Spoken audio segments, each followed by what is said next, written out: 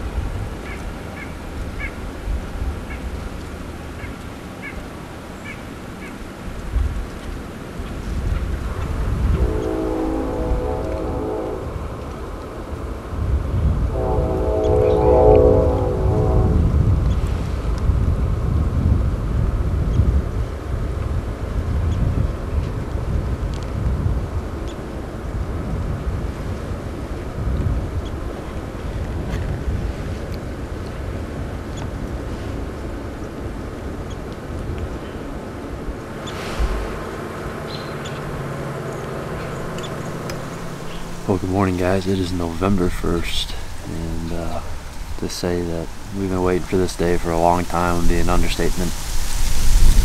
It's been an awesome morning. Seen quite a few bucks, one mature buck that we know pretty well, and then another good 4-year-old that we call Split G3. Don't really have a creative name for him yet, but definitely an awesome deer and one to keep an eye on for the coming years. We're set up on that green plot. That we've been on this plot almost every day except one evening, and just to kind of bring you up to speed, as you saw in that little montage so far, it's been a heck of a trip. Starting with day 1, had good movement, saw a couple of good bucks, including that really young 3-year-old, that Split G2 buck, and you didn't see it, but day 2 is when all the action happened. Out of respect for the landowner, that big deer that we've been talking about, we did encounter him. It was intense, and he's an absolute giant, but you guys are going to have to wait until that story comes to a close before we get to show you that footage. And that same night, again, unfortunately you're not going to be able to see it because we're going to be showing it to you next week on the show, Tim, Lee's friend, was able to actually harvest one of the bucks that we know very, very well on this farm. So day 2 was a great day. That was October 30th, and so yeah, between those first couple of days and today's action, it's been an awesome trip so far. So unfortunately I'm gonna have to go ahead and get down. It's about 9:30, and as much as I would love to sit all day with Lee, it is Sunday, which means I do have to go produce tomorrow's show. Very excited to bring you guys that too. Max could not be more deserving of the buck, and one thing I wanted to mention, you know, leaving like this, basically I'm going to be going directly to our south, up a hill, out a field, and then that'll get me to the road. So minimal damage as far as, you know, intrusion and scaring any deer that Lee's going to be hunting. And hopefully I can get enough work done that I'll be back in the stand by the evening hunt. We'll see what happens. Keep you updated as the day goes.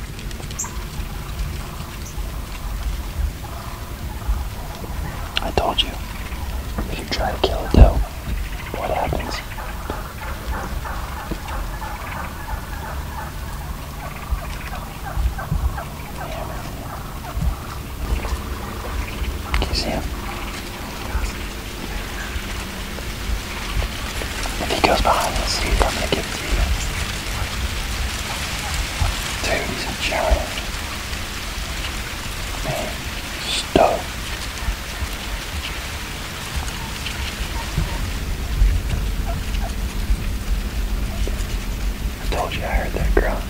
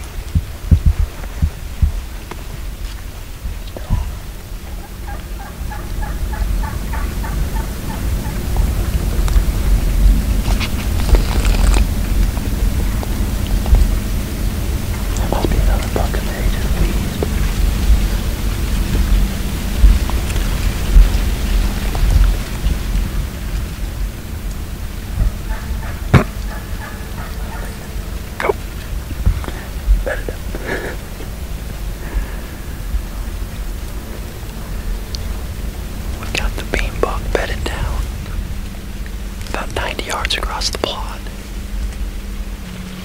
This is crazy, man.